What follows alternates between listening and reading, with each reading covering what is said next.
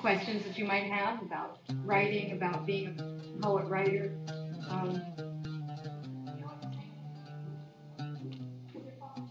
No, once in a while. I did a long piece called Psychic Symphony that was really too long to read here, but it just happened that that piece ended with an interspersing of the song Autumn Leaves.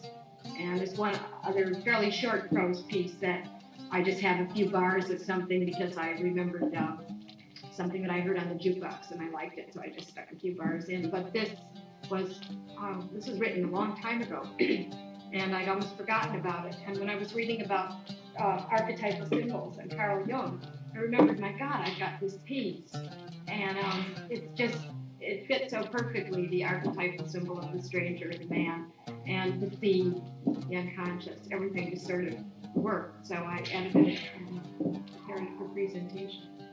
I dig singing. I think if I hadn't been a writer, if I'd come from someplace else beside America, maybe I would have been a singer too. Well, I really enjoy singing. I can see why Allen Ginsberg, is going where he's going. I also enjoy prose a lot. I should probably please you with a few short things too that are more little poems rather than prose. Sometimes if the material is conducive to using prose, I use prose, and if it lends itself better to what I call a poem, or a more formal poem. Well, it's hard. I think anything that moves you is poetry, or anything that uses words or the absence of words is poetry.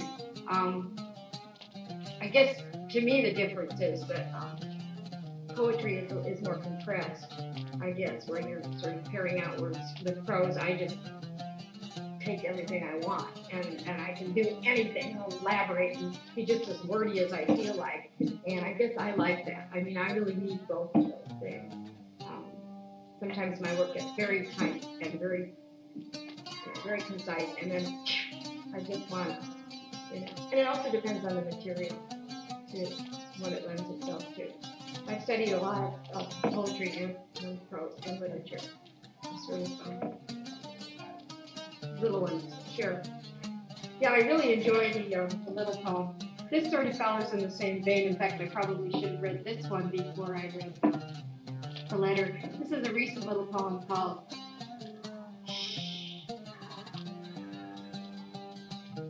5:30 a.m.